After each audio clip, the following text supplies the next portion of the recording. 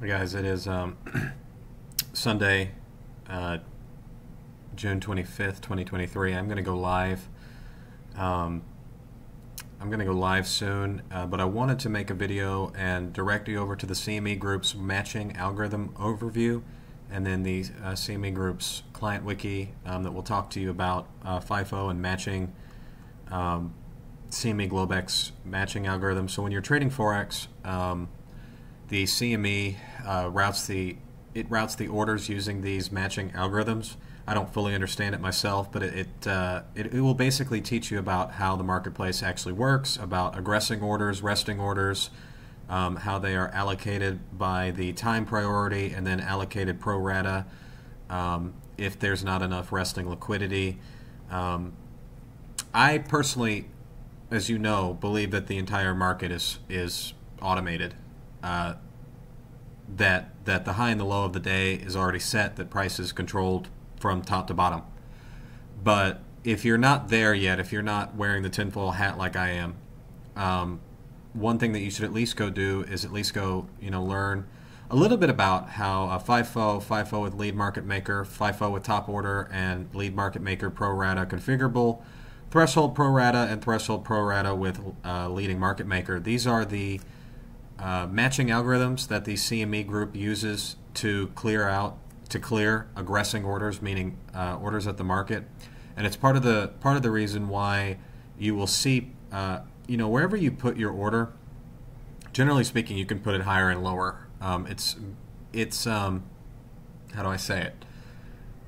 The reason why the markets, one of the reasons why that they can move so far, and especially when they wick down so far, is you'll get a large order that will hit the marketplace, and then it's being distributed pro rata or by threshold, or it starts with FIFO, and then if there's not enough resting orders, it will then go down the book. So it's one of the reasons why when you're trading a live brokerage account rather than a simulated account, although I think that even the sims have a time priority component, you generally want your order to be in the book. You want your limit orders to be at least 3 to 5 minutes ahead of the market, because you want your resting order to be, how do I say it? Like, you want your resting order to be there in the book, ready to be filled. So like at least 2 minutes in advance, maybe 1 minute in advance. This is also going to teach you that you want to be the match to aggressing orders. So an aggressing order is a market order. You want to be resting liquidity. You do not want to be an aggressing order, generally speaking. Okay, you don't want to take liquidity. You want to post it. You want to be on the other side of an aggressing order. That's how the big boys play. That's really how the money is made.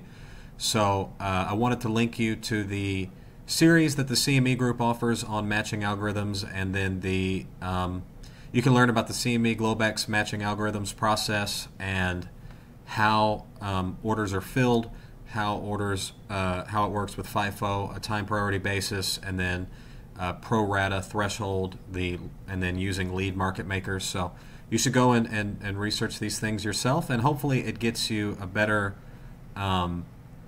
If you listen to these few videos, they're not that long, and then you go read this page on CME Globex matching algorithms, you'll learn a little bit more about how the marketplace actually works, and it has nothing to do with fucking Gartley patterns. It has nothing to do with Elliott waves and all this other bullshit. It has to do with matching aggressing orders with resting liquidity, basically. So this will at least get you thinking algorithmically. It will give you hard proof that yes, there are algorithms that are operating in the marketplace. The CME has them published.